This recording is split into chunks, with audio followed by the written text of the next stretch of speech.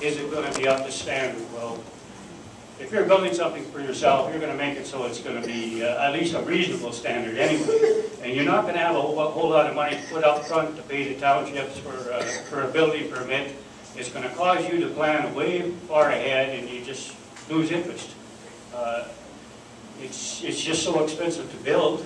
You don't need to. You should not have to get somebody else's permission. I mean, the province can have standards. That's all fine as well.